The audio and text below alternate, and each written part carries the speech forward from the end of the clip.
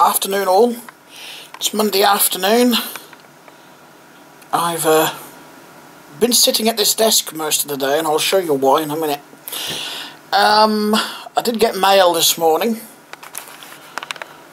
I might as well show you that first. So, I got a box.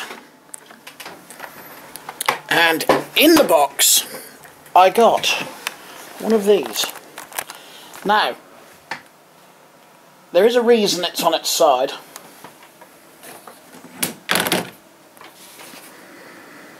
It's got a tilt switch. See? And also, as you noticed, it glows red. Now, it did have me curious, and I did send the guy a message through eBay, but I did find the letter. There was a letter included in the box, I just didn't see it. More like he found it for me. But anyway, this should have red lenses, but they were replaced with amber because the red ones broke. You can tell when you... Sometimes when you knock it, you can see that flicker because of that tilt switch. Also with this one, the lens body itself doesn't rotate. It's stuck in one position. You can see the screws in here where they've screwed it to one position. That indicates it was likely, especially from the colour, likely used or manufactured for use on the railways, because I don't think I've come across a lamp that was used on the railway where the lamp head can be rotated. They're all fixed. My other ones are fixed, and they're always red. Although, don't you have to say, on my camera screen it's looking more of a purple colour for some reason. Sort of a pinky purple colour it's coming up as. I don't know, maybe it's just the LED in the way the camera's picking it up, but it is red. Thank you very much for that one. I might see, one day I might, you know, be able to find some replacement lenses for this. Who knows? But I do like it. It's a bit annoying that you got to lay it down to turn it off. Not sure why they would have had that feature. Perhaps so it was quicker to turn them off. You know, so they haven't got to mess around pressing a button. I don't know. Just to confuse people, maybe. The other thing I got were these. So I've got some more PS1 games. What we got? Air hockey. USA Racer. Ooh. That looks an interesting one. Europe Racer. Not made by the same company by any chance, are they? Davy Lex, yes they are. So they obviously did one of each. London Racer 2, now I know I don't have that one, but I think I got that one. So, I'm pretty certain I've got London Racer. So, I can pass this one on for free if anyone wants it. I'm going to go and put these in the thing. Oh yeah, that is what I've been building. I'll come back to that. Started it Saturday. Got to the point where I needed that clutch gear and stopped, and luckily the clutch gear arrived in the mail today. So I've just spent the past 3.5 hours finishing it off. It's about 6 hours work in total to build this damn thing.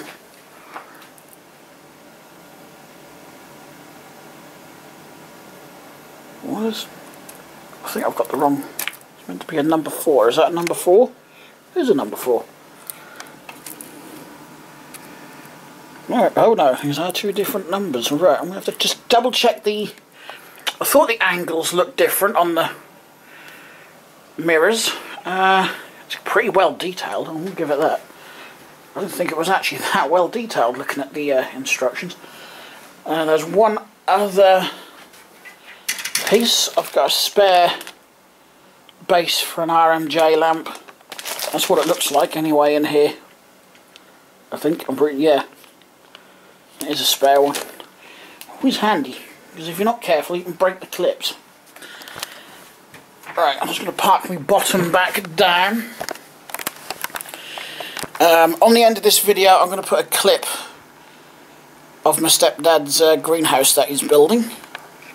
Thought I'd take the camera with me and just film the progress so far. So I'll tack that in on the end.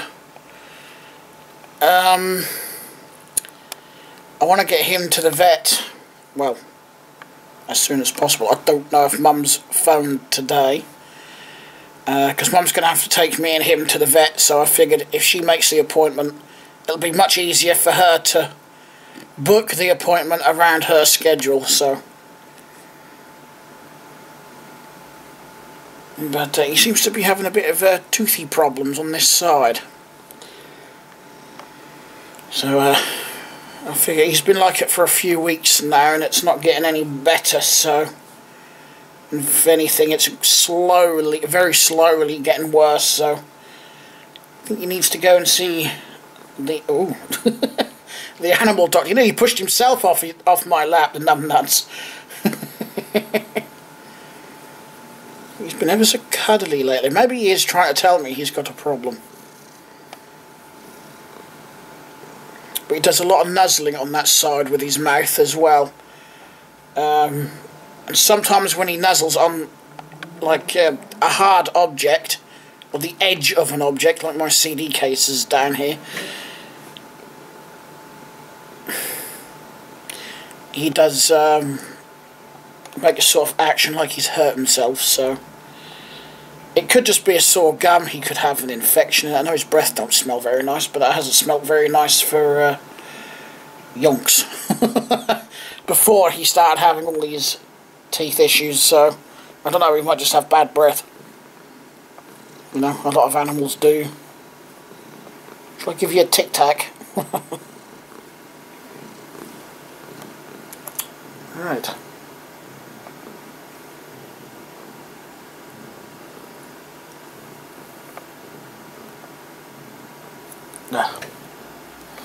Yeah, Mother's Day was yesterday, Sunday the 26th of March. Today would be the 27th then, wouldn't it? Yep. I don't know why I said that, it was obvious if yesterday was the 26th. Anywho,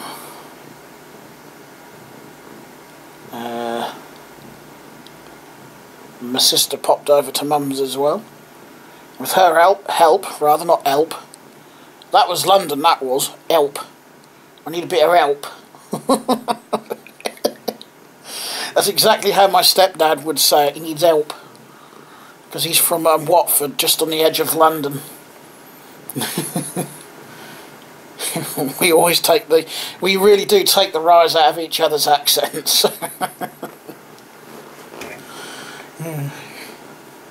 I've totally lost track of what I was going to say now. That's totally gone. Oh yeah, that was it. We were talking about Mum and Mother's Day, weren't we? Yeah, with my sister's help, I got Mum an orchid. Because I've got one of Mum's in the kitchen that's looking a bit worse for wear. It's not dead yet, but they are hard plants to look after. And I'm not one for plants. You may have seen in the background in the kitchen I've got those 2 aloe vera plants, which are easy. And so are my 2 cactus plants. They're also easy to look after, so yeah.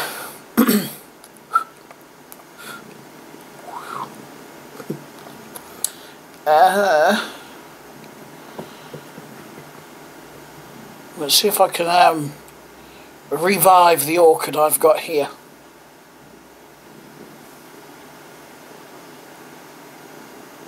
Can't remember. Oh, my sister got my mum a new mobile phone, so I've got Mum's old mobile phone. There's just one problem with it. The battery is well and truly gone. It's not on its last legs. Its last legs have been and gone. I have got it here somewhere. I'm just trying to move the digger.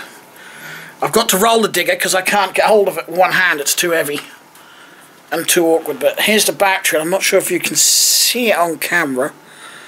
You might just be able to make out a little bulge. And it's actually the same on both sides if I turn this over. Yeah, you can see it right in the middle. Here's the phone anyway. It's just an HTC Sense. Well, I do not possess a decent phone. It's the only piece of technology I don't possess. And people are always nagging me, get a phone. I got a phone, I just got to get a battery for it. And a SIM card. They're the only two bits I haven't got, but I've looked on eBay and I can get these for hundreds of HTC phones. That's an HTC Desire, but it doesn't say its exact model number. Or I haven't found it yet. So I might just have to go through the eBay batteries and find one that looks identical to this. And then pray it fits. If I can't find a model number. So, yay to everyone that wanted me to get one.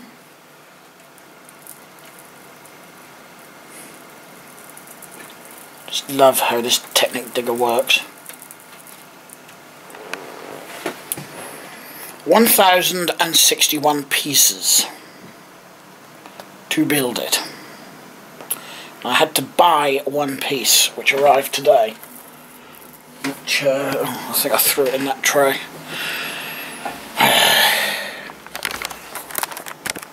I'll tell you what though, it's a pretty damn awesome machine. I'm not sure I'd want to build these Technic models on a regular basis though. I mean, like I said, it took me 2 hours and 15 minutes Saturday to get as far as I did, which was basically this bit and the chassis. And this bit, the cab and all this rear end was all done today, and that took me 3 hours and 45 minutes each. 3.5, 3 hours and 45 minutes, something like that. A long time I've been sitting here. So long, in fact, my drink over there has actually gone flat. But I've got one of these angled pieces wrong, and I'm not sure which one. Thought I'd picked up two the same, but I haven't.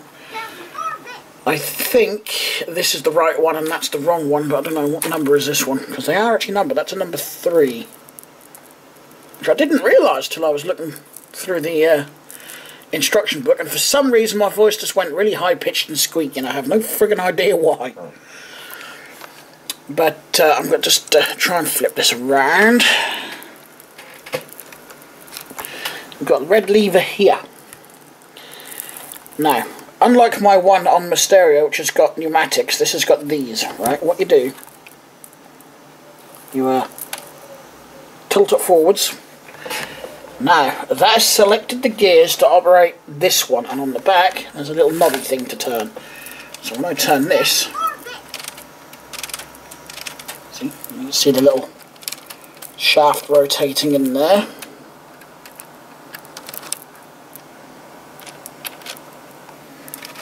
It tilts the bucket. It's quite slow because it's gear driven, but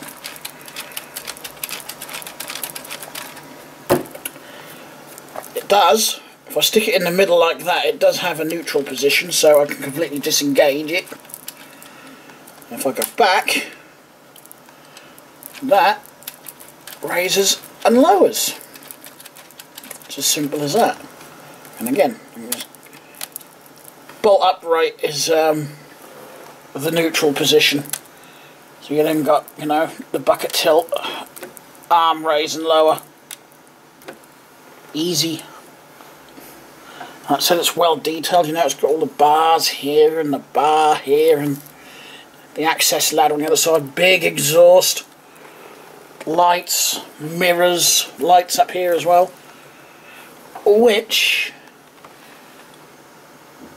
if I had the right bits and bobs, if I actually went on the Lego website and bought them, I could make these all light up quite easily.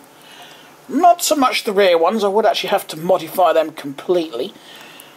All I would have to do is stick LEDs in this side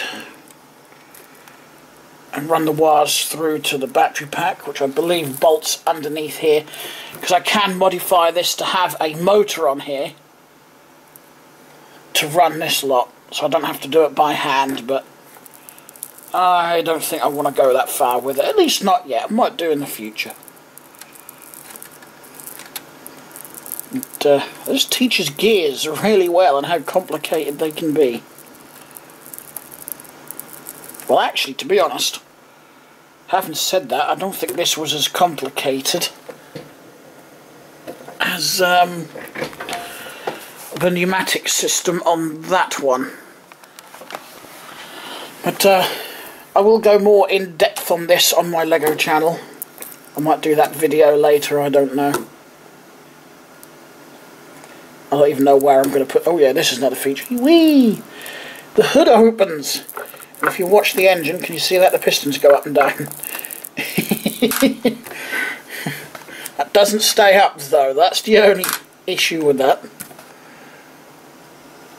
And the steering is done up here with this big shaft. There's a little gear mechanism behind here, so... On a real one, you'd have two huge hydraulic rams either side to operate that steering, but they haven't opted for that on this one. Mind you, I don't think there would actually be enough room for that sort of mechanism.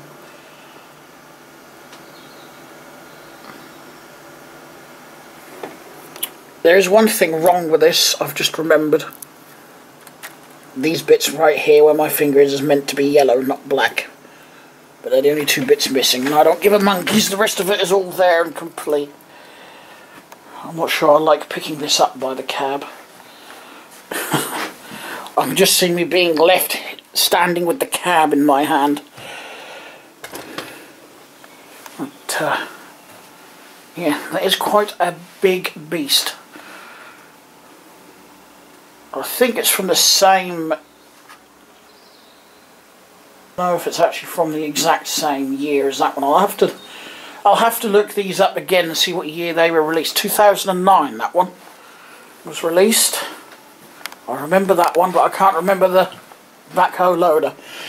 Oh. Right.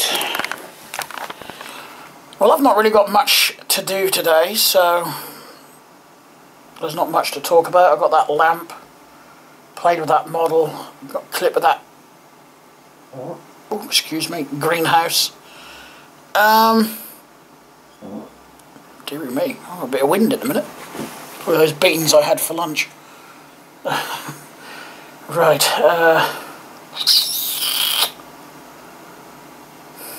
yeah, I don't think I'll be getting up to much, so I think I'm just going to upload this little vlog as it is.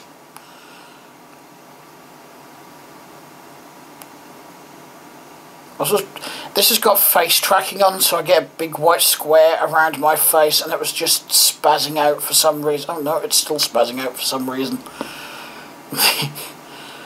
When I remember, I'll turn that feature off because I don't need it.